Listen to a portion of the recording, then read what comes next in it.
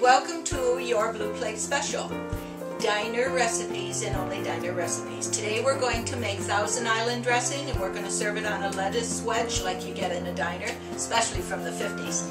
But before we do that, I would like to peel an onion for you.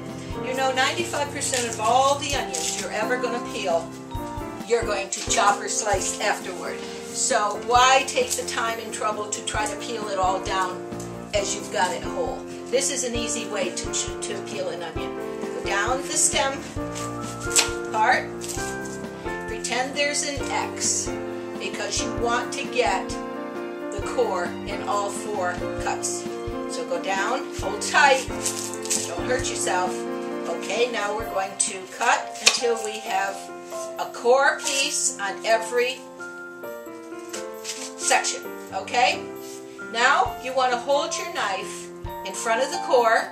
You want to go down and you want to just hold it to the table. Take your other hand and gently peel off the onion. You've got the last peel in the skin. Let's do it again. Go down and peel off the onion. Okay? That's how fast it can be. Save you some time. Let's put this over here. We don't need that for now. Okay, I don't even need that. Because all I want for this recipe is 1 tablespoon of finely diced onions. So I'm just going to do that real fast right now. This is a wonderful recipe. I think you'll like it in your salads, and you know what? It's great on a hamburger or in a cold sandwich of any kind, even a BLT. You can use this dressing in many, many ways.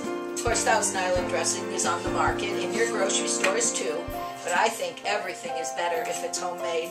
And this is an old diner recipe. I think we've got just enough, maybe a little bit over a tablespoon, doesn't matter. I'm just going to use that much. Okay, I'm going to eyeball it. I'd say that's a tablespoon, so I'm going to add that when I get around to it. All done. Put that aside. Okay, now to that we're going to add 6 tablespoons of mayonnaise. Okay, this is called mise en place, having everything in its place, getting it prepped beforehand. Makes everything go faster, folks. 1½ tablespoons of chili sauce, and it comes in a jar, in a bottle. You know what chili sauce is. And 1 tablespoon of onion, which I've added, 1 tablespoon of sweet or bread and butter pickles, and 1 teaspoon of the juice. So that's the pickle. And 1 tablespoon of sweet peppers. They're in a jar, and some people call them pimentos, but they're sweet peppers. They're all nice and cooked and soft. And there you have it. You mix this all together, and that's Thousand Island dressing. That's what restaurants do. That's how they made it. That's how we used to make it in the 50s and 60s, let me tell you. I grew up in the diner business and went on to restaurants and bed and breakfasts and all that good stuff.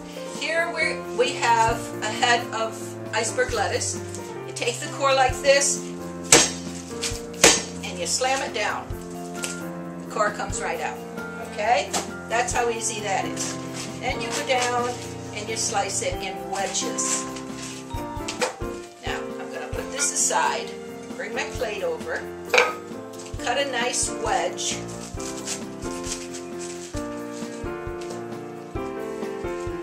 And this is how we served it in the diner. We put the wedge on a plate, we take the Thousand Island dressing, and we would pour it over. Doesn't that look delicious? You have to try it. It's nice to have this in the refrigerator. You're going to enjoy it. Thousand Island dressing on iceberg lettuce. Have a good day. Bye-bye.